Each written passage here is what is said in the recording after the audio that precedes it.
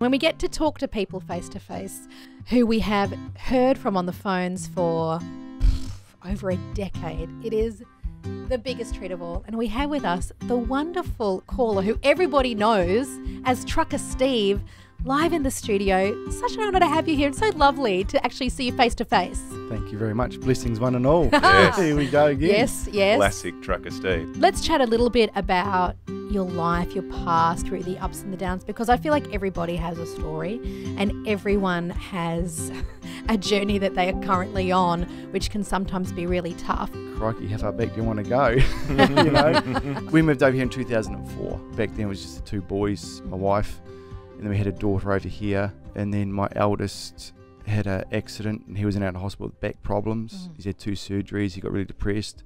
At that stage I was working pretty much 7 days a week to support our family as well as him. Back then it was trying to survive 7 days a week, and I physically couldn't do it, so along came the happy drugs to keep me awake while I worked.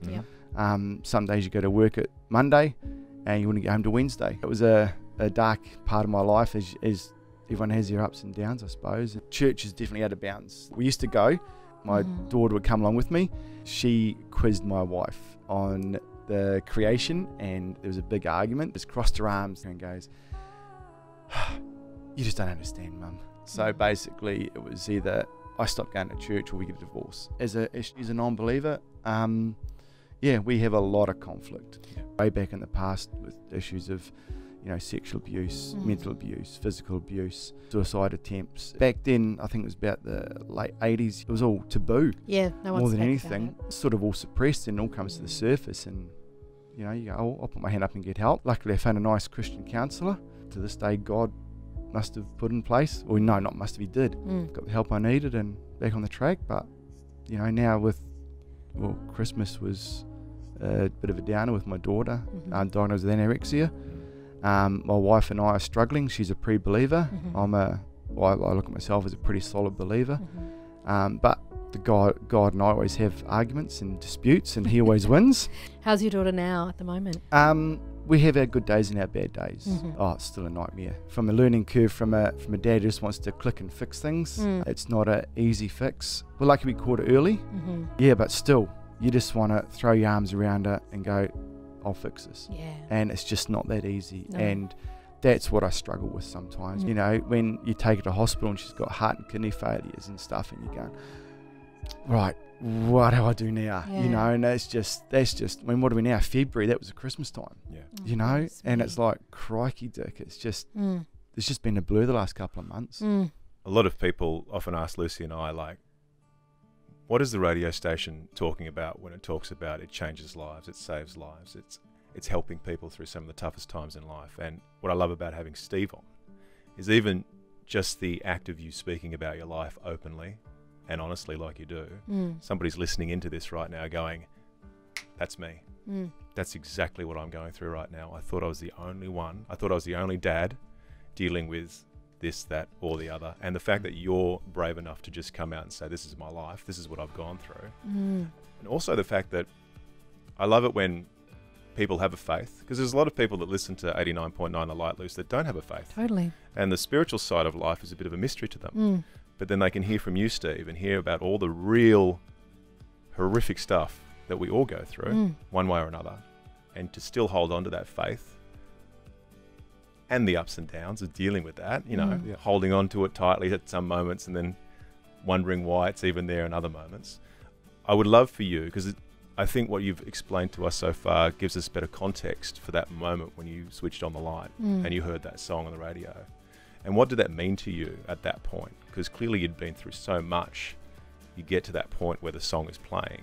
And does it change your direction a little bit? Did it take a longer, was it one moment that made all the difference? Was it an ongoing thing then? When I first came over in 2004, I was working for a small family company, doing massive hours, and I was feeling pretty down, as you do, but, bouncing from here to there. And then, just clicked on to Light FM. I think it was a song, and it just spoke to me. And then got around the roundabout and just had goosebumps, and then just tears started rolling down my eyes. I had to pull the truck over, and then I thought, well, while I'm here, I'll just do a wee prayer. So I pulled over and prayed, then didn't realise quarter hour had gone past. The first thing was hope. Mm. And when you get a physical reaction to a song, when you're listening to the words and you get goosebumps and you start crying, you go, there's something in this. There's something in this. Yeah. For me, it wasn't a might. It was, I can get through this. Yeah. And then you hear what they're talking about and going, oh, I went through something similar, you know, and hang on, they've come out the other side. And yeah, so it was just one of those aha moments. Wow. It was just so physically moving as well. Oh, goodness. And then, of course, when I'm at home, I'm always flicking the station to Light FM. Yeah. If everyone knows, if you're in my car, this is the station that's on. Yeah. What does a world look like for Trucker Steve without the light? In a nutshell, I'd say I probably wouldn't be here. Yeah, wow. Simple as that. Yeah, you deal with bits and pieces, but you still get those gremlins or the hauntings that come back. And you can't shut everything out. You can't block everything out.